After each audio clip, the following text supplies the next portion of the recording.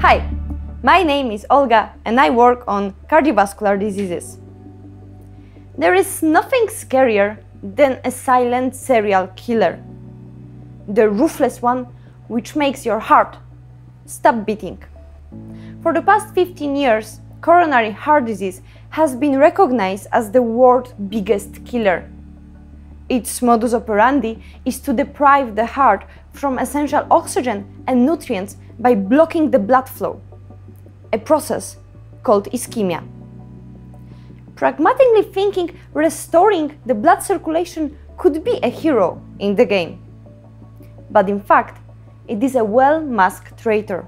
Reperfusion further worsens the damage in the heart and induces inflammation.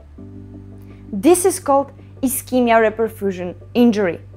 As such, preservation of heart function, a strategy named cardioprotection, is a major therapeutic challenge. Up to date, no effective cardioprotective treatment exists in clinics, which remains as a serious limitation of the reperfusion and creates an urgent need to develop new strategies.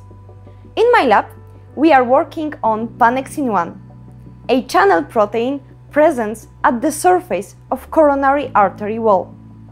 This channel can be opened in response to lack of oxygen and mediate inflammatory processes. Indeed, its non-specific pharmacological blocking seems to reduce inflammation. However, selective drugs directed against pannexine 1 are missing, which represent an exciting new opportunity in the field of cardioprotection. The contribution of pannexine 1 to cardiac injury, once proven, could be therefore a target for new therapies. The aim of my project is to study the role of pannexine 1 in cardiac ischemia reperfusion injury. The in vitro experiments I carry on will confirm the impact of ischemia on vascular pannexine 1.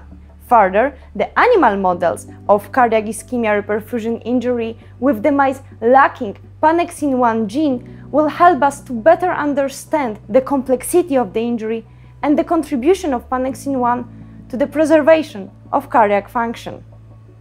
With the help of Geneva Antibody Facility, we have designed specific antibody-based pannexine 1 blockers.